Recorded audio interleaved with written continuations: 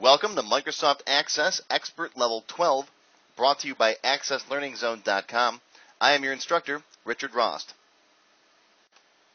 In today's class, we're going to build an order list form so we can see a summary of all the orders in our system with the customer and the order total. You'll be able to click on any one of those orders and quickly open up the order form. Then we're going to build a work log entry form so we can type in the employee, the time in, the time out. The database will automatically calculate their hours worked. We'll learn how to populate values based on defaults in the form footer. You can specify a default employee, so you can pick the employee once and then just type in, time out, time in, time out for each day. Or you can do it the other way. You can enter in a date and then type in each employee. This will cut down on a lot of repetitive data entry. Then we're going to spend a lot of time in today's class learning about report grouping and sorting levels. We'll start off simple with a report showing customers grouped by state. Then we'll create a report showing hours worked by week grouped by the week of the year and showing hourly totals for each week for each employee. Then we'll make a sales report where all of our orders are broken down into $500 intervals, 0 to 500, 500 to 1,000, and so on. And of course, in each of these lessons, there are a million tips and tricks along the way. This class was recorded with Access 2013. However, the lesson should work fine with 2007 and 2010. If you're using Access 2003 or earlier, sorting and grouping was handled much differently. Contact customer service and we'll tell you which lessons you need. This class follows Access Expert Level 11. I strongly recommend that you take Level 11 before watching this course. Level 11 covers aggregate queries, complex query criteria, sales totals by month, and the employee work log. A couple of these concepts we'll be building on more in today's class, so it's very important that you've taken Level 11 before today's class. My courses are broken up into beginner, expert, advanced, and developer level classes. Beginner level classes are for novices. You should understand all the topics covered in them by the time you get to the expert level classes, which you're in now. When you finish all of the expert level classes, the advanced classes will cover event programming and macros, and the developer classes will cover Visual Basic for applications. Each group of classes is broken down into multiple levels, level 1, 2, 3, and so on. In addition to my normal Access classes, I also have seminars designed to teach specific topics.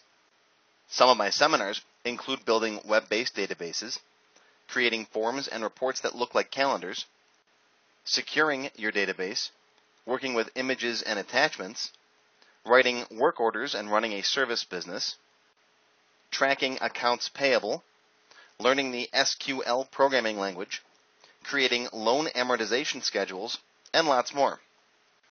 You can find details on all of these seminars and more on my website at AccessLearningZone.com. If you have questions about the topics covered in today's lessons, please feel free to post them in my student forums. If you're watching this course in the online theater on my website, you should see the student forum for each lesson appear in a small window next to the class video. Here, you will see all of the questions that other students have asked, as well as my responses to them, and comments that other students have made. I encourage you to read through these questions and answers as you start each lesson, and feel free to join in the discussion.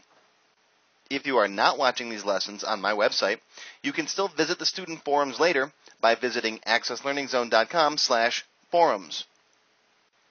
To get the most out of this course, I recommend you sit back, relax, and watch each lesson completely through once without trying to do anything on your computer.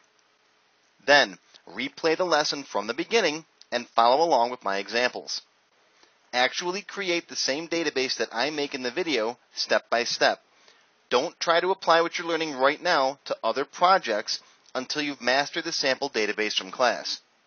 If you get stuck or don't understand something, watch the video again from the beginning, or tell me what's wrong in the student forum, and I'll do my best to help you. Most importantly, keep an open mind. Access may seem intimidating at first, but once you get the hang of it, you'll see that it's real easy to use. Now, I strongly encourage you to build the database that I build in today's class by following along with the videos. However, if you would like to download a sample copy of my finished database file, you can find it on my website at accesslearningzone.com/databases. Sometimes if you get stuck, the easiest way to learn is to tear apart someone else's database.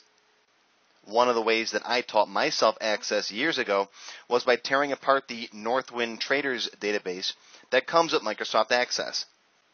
You'll find there's a sample database for each of my courses on my website. Now let's take a few minutes and go over exactly what we're going to cover in today's class. In Lesson 1, we're going to build an order list form to show a list of all of our orders, sorted by order date with the customer information, the order total, whether it's a quote or an invoice, and whether or not it's paid. We'll make a button to open the selected order, another button to requery the list of orders, and of course a 90-day sales total. In Lesson 2, we're going to build a work log form to track our employees' activities and their time in, time out, and hours worked. In Lesson 3, we're going to fix the collection letters that we broke when we changed the way the order entry system calculates the amount due. Initially, amount due was just a single field in my order table, and then we added the order details table to add more details to our orders. That unfortunately broke the collection letters, so in this lesson we're going to fix them. In Lesson 4, we're going to begin taking a look at report grouping levels, where you can group records on a report based on one or more fields, such as show me all the customers grouped by state. In Lesson 5, we're continuing our look at report grouping levels. In Lesson 6, we're going to build a work log report, grouped by employee, grouped again by the week of the year, displaying the week begin date, and then calculating the total hours worked. We've seen so far how to group by text and by dates. Now we're going to see how to group by numbers or currency values. In Lesson 8, I've got a few little miscellaneous items to cover. I'm going to talk about group by expression. I'm going to show you the simple report wizard, which also handles grouping levels. And I'm going to give you your homework for the next class.